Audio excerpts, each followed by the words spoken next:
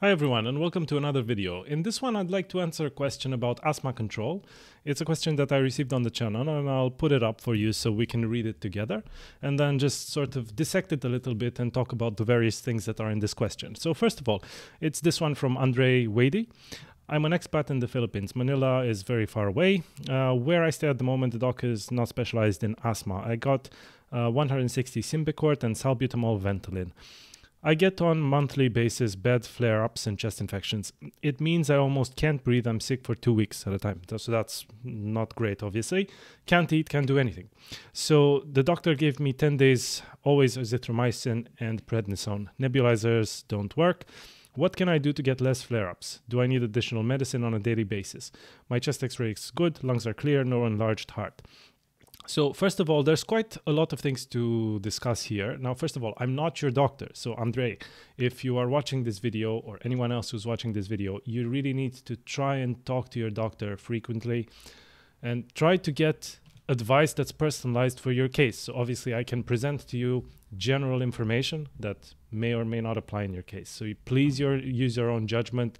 Please think about ways to travel somewhere to see a doctor that can help you. I think that's really important. But to just tell you a little bit about this question. So first of all, obviously, wherever you are in the world, you may be far away from specialized doctors. That doesn't mean that a non-specialist cannot treat asthma appropriately. It's actually one of these conditions that can be treated quite well by even non-pulmonologists, because there are quite a lot of guidelines to help the treatment of asthma, even for non-specialists. So there is something called the GINA asthma guideline. So basically, let me just put that up quickly. So GINA asthma.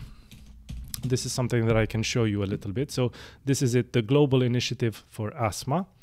And this is an organization, an international organization that produces these GINA reports. And these are guidelines to help clinicians achieve better asthma control for their patients.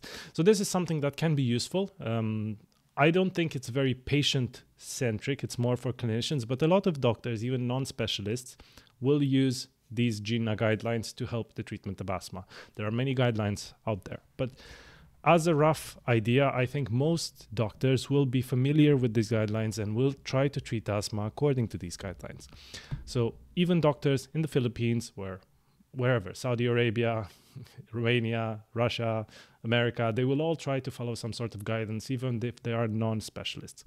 That being said, let's talk a little bit about the treatment for asthma. So treatment for asthma usually relies on inhaled corticosteroids to control the inflammation in the airways, and that will lead to better asthma control and prevent flare-ups, prevent asthma exacerbations, prevent asthma attacks.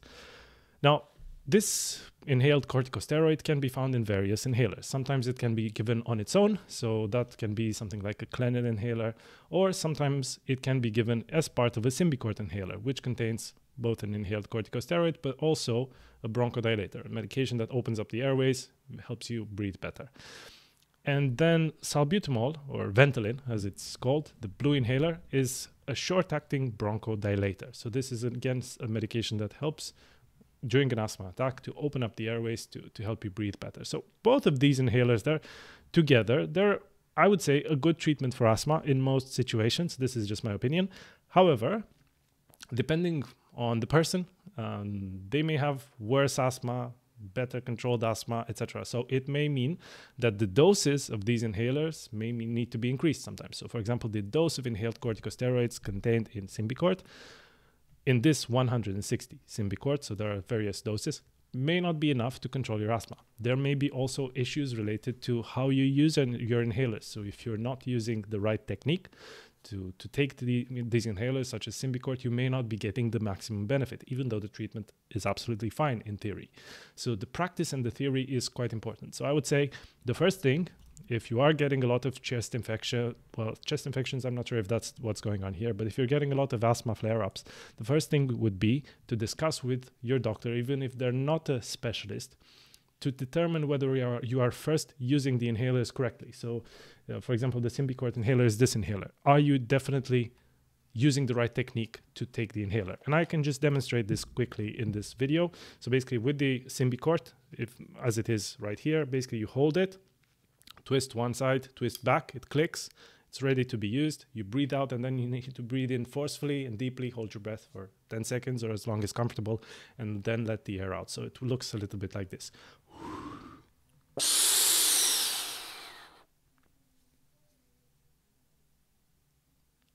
And slowly release. So that's basically how you would use Symbicort, and then you would put the cap back on. And that's usually a good technique. Now, obviously, this may not be the only thing that's going on here. So if you are getting a lot of flare-ups, there may be, like I said, first of all, something to do with the dose of medication not being enough, the inhaler technique not being optimal, or there may be some allergen in your environment or something else, some other asthma trigger that's still reinforcing that inflammation in the airway. So that can be another situation that's going on in this scenario. So I don't know what exactly is going on, but basically what your doctor is doing in the cases of flare-ups is to give you antibiotics and steroids, so oral steroids, tablets. This is normally what happens. It's not necessarily a bad way, a bad strategy to treat these flare-ups. However, if you're getting so many, maybe once every month, it's not really a well-controlled asthma, in my opinion. So there may be a trigger in the environment that's some allergen, whether it's dust, whether it's some plants, pollens. I'm not sure what you've got around you, what your asthma is related to.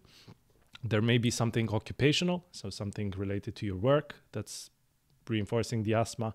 I'm not sure what's going on, but these are things that you would need to probably note down and talk to your doctor and see if there's anything you can notice in your environment that you can change. Perhaps what are the days in which you feel best? So if you're, for example, going to work and you're feeling really poorly, but then at the weekend you tend to feel a little bit better if you're at home, or the other way around.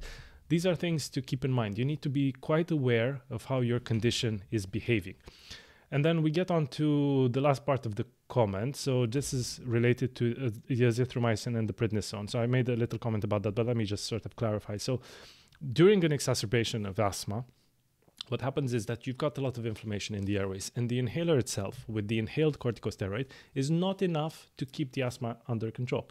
So in that case, your doctor may have to prescribe you some tablets that contain corticosteroids. So these are the prednisone tablets. Prednisolone in other countries, Medrol, some other sort of therapies can be given. These are high doses of corticosteroids, so much more than is in an inhaler. And you're swallowing that tablet, it goes towards the rest of your body, so it helps control the inflammation to a greater extent. However, being on corticosteroids as tablets on these high doses for a very long time is not a good idea, especially if there's another way to control the asthma, especially with inhalers. That's because they can have side effects in the long run. So if you have to repeat these treatments every month, you're getting a cumulative dose that's quite high. So I would say it's probably a good idea to go back to your doctor and discuss what are the better strategies to keep this under control. The azithromycin is an antibiotic. It can be helpful if you indeed have a chest infection, but I'm just wondering if these flare-ups are indeed always chest infections, or if there's just a trigger that's worsening your asthma and it seems like you've got a chest infection, but it's not the case. Then I have to also ask, for example, it looks like in the profile photo here, you've got a picture of a child. So if you have children, sometimes this may happen. They go to kindergarten, they go with other children, they bring a lot of viruses home. And then, children can get up to 5 viral infections per year. If one of the parents suffers with asthma, they may get some of these infections. So it's really important for parents of children to have their asthma pretty well under control, because they may sort of pick up these viruses, and it's just not a normal thing that can happen in life. So when you get a viral infection in your chest, it can actually make asthma worse. It can worsen the inflammation. Your body's fighting off the virus, create some more inflammation that can worsen the asthma control. So all of these things play a role. Now, I'm sorry, this episode, this video, was a little bit all over the place, but I just wanted to sort of give you my perspective on this situation when you're on a theoretically good asthma treatment, but it doesn't seem to work as well. So it can be that the inhaler technique is not good. It can be that the doses of inhaled medication are not enough. It can be that there may be triggers that you haven't recognized yet in your work, in your home, that may need to be removed to gain control of your asthma. It may be something else, like a viral infection you pick up off other people, and in those situations, you may need to boost your inhaled medication to get past that infection while not worsening the asthma. So there's a lot of things that you need to maybe think about. This was it for this episode. If you have further questions, do leave them in the comment section on the YouTube channel. I'll be happy to try to respond in the future with future episodes, future videos. Thank you very much for listening. All the best and good health.